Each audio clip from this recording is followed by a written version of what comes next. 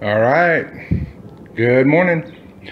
Today we're just I'm just here at this rental, just doing a bunch of touch-ups before she gets ready to put it on the market. And one of the things I'm doing today is cutting this mini blind. It's just a little too long. All the other ones fit stock out of the package except for this one, and that's fine because we can do it. Now, what you want to do is get your mini blind. I like to tape both ends, because if you just tape one end, just peacock tails out on you, and I don't think you get accurate. But you want to get the ends level, and I did this just by setting it on the workbench right here, taping the ends. Everything's level, as you can see. Plus, you know, just keeps stuff from moving around. So anyway, I've got my measurements. It's 25 7/8, and right there's a mark. Now, a 26 might be a really tight fit, so I'll cut right on the line, and that'd give me between 25 7/8 and 15/16 in there, and that should work just fine. You can use just about any tape you want to tape these ends. I used painter's tape because that's what I had. I've used electrical tape, I've used masking tape, I've used duct tape. It doesn't matter as long as you get this tight.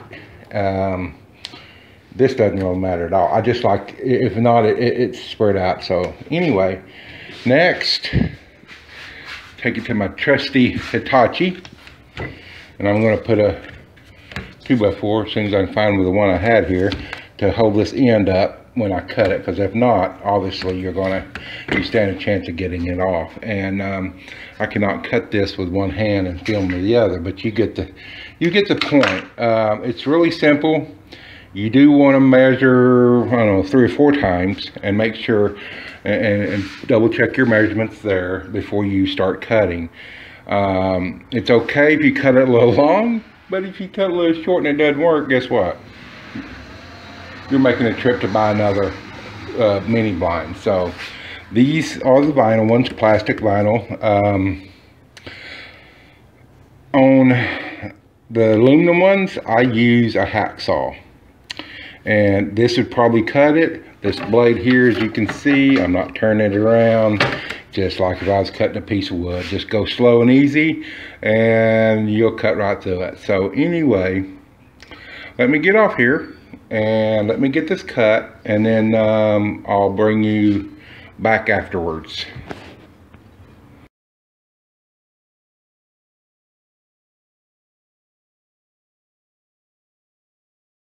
Okay, got her cut. Look at there, I'm not holding it level, obviously. Let me show you what happened though. And this is something you want to take note of. When I first had this taped up and ready to cut, I had this end towards the fence, and as you can see, there's that little bump out, and it was pushing me out, and I couldn't get my blinds level with the fence. So I had to turn it over and measure. It's been real easy to say, you know what, screw it, I'm going to cut it anyway.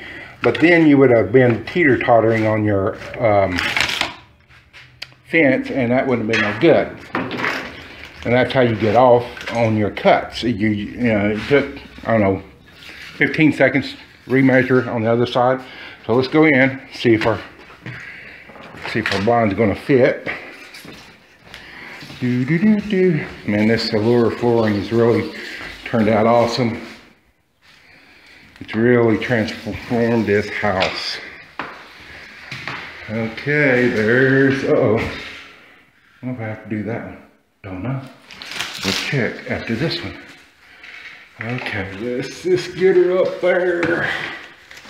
Get the string, you know. Okay, here we go. Moment of truth, and voila.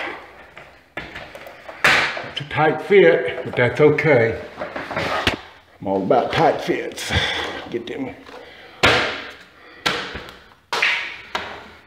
Okay. Look at there. Nice fitting. Now we got to find those little tabs that go in there.